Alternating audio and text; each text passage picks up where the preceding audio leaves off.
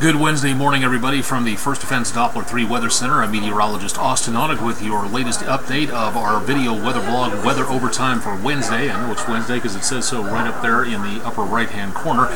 Sort of our brand new look. We're kind of tweaking a few new things, trying to make things look a little bit more interesting here. This is actually being recorded on our live real-time WeatherNet computer system on WSI, and I'm going to be bringing you some more information on this. If you see something you don't like, that's the email address. I decided to put it at the top of the screen for a little bit of some variety, and going to be putting a few more things down toward the bottom of the screen where you see again the forecast information for both today and tonight down that direction, showing the sunshine, the sky conditions, the winds, and again the temperatures for right now, and then also into for later on tonight, winds, sky, and low temperatures for much of the Mid-South area. Again, we'll put more information on here as we go along to see what exactly we can do to kind of brighten things up out there. Let's take a look and see what's going on across the Mid-South as of early this morning. We're getting a lot of sunshine out there, so the main thing you're going to be looking for is the UV radiation for today is going to be very high, so a sunblock would be a very good idea. Video from the Ole Miss campus from the Crosby Hall construction camp.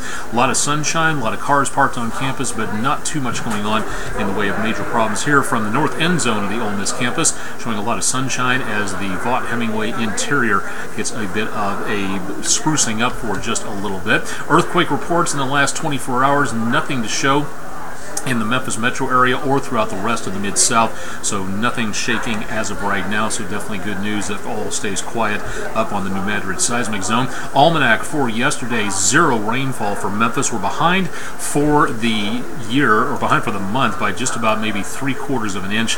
Not really all that much right now to report at this time, but we're ahead for the entire year by about 10 inches plus, so we're doing very good on rainfall throughout the entire year of 2016, thanks to all that rain we picked up back in February and March, and it's going to be a while before we slink back down even close to zero stage anytime soon. For sunshine today, we're managing to pick up about 14 hours, 28 minutes, and sunrise sunset time will be about the same for today and into tomorrow. So again, lots of sun out there to get things done, including heading out for the lemonade stand.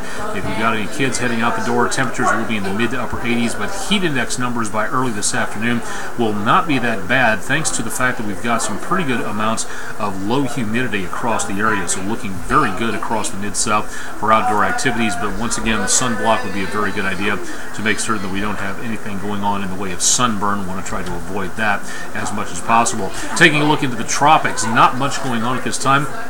What's left of Bonnie is a distant memory. Colin is out into the middle of the Atlantic, and outside of a few areas of showers and thunderstorms from the Texas Gulf Coast all the way over to Florida, Cuba, the Caribbean, the Gulf of Mexico, very much on the quiet side with no major developing systems at this time. There's what's left of Colin out into the middle part of the Atlantic, and beyond that there's just really not that much happening and nothing expected to be developing. As of right now, the good news across much of the area for development is showing again little if anything taking place as we look out into this direction, because we've got lots of dust and sand in the atmosphere from parts of the Sahara blowing out into the areas of the Atlantic, and that's doing a very good job of keeping things very quiet, at least for now. That can definitely be changing as we go into the next few weeks, and this is again the beginning of hurricane season, so please keep it updated for more information here. As of right now, not much to show you on the forecast data heading into tomorrow morning. After highs today in the mid to upper 80s, lows tomorrow morning will be back into the 50s and heading into the mid to upper 80s to lower 90s as we get into tomorrow afternoon and evening. So your 7-day forecast, again, beautiful conditions today, mid 80s, low humidity across the entire Mid-South with a few clouds developing past lunchtime into this evening. High temperatures tomorrow will be pushing 90 degrees across much of the area.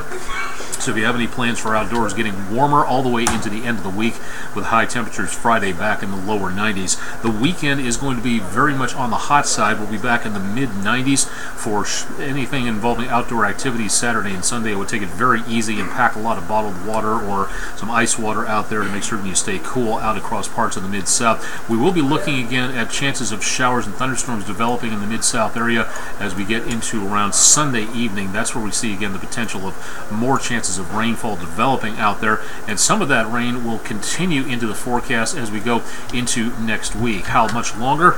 Well, all the way through about the area of Flag Day next Tuesday, we're looking at the possibility of seeing again showers and thunderstorms isolated in the Mid-South. What you saw a couple of weeks ago that's a pretty good indication of what we may be looking for into the near future, with a return to moisture-rich air coming in from off the Gulf of Mexico. That, again, is going to be the main concern at this time for anything involving shower and thunderstorms, limiting outdoor activities at times, especially in the afternoon and early evening hours. Remember, if you can see lightning or hear thunder, you are too close to the storm. You need to get back indoors again. And please remember also to keep it tuned to News Channel 3 over the next several days into next week, and we'll keep you updated on the chances of showers and thunderstorms out there. An iridium flare will be visible into later on tonight. It'll be happening at just about 10:23 p.m. looking to the east as the bright star Vega rises over the eastern horizon. That'll be the nearest bright object. So between Vega and the horizon, that's going to be where you see an iridium flare. Iridium satellites were a communication satellite network until the company went bankrupt.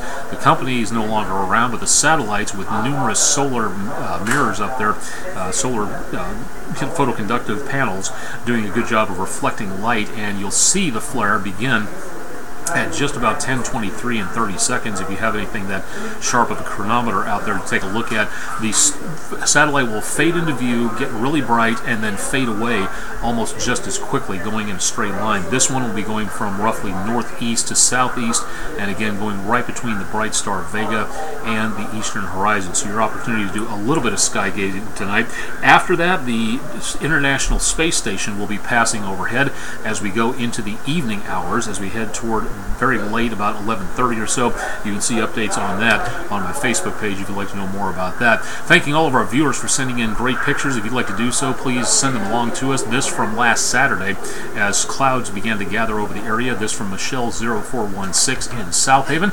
A view of central Memphis, midtown Memphis from Tank Boy 925 with thunderstorms off in the distance, and a beautiful copper-colored sunset from Ammons Lee. Thanks a lot for everybody for sending that along. If you'd like to send anything to us, please do so. We'll feature them on News Channel 3 when possible.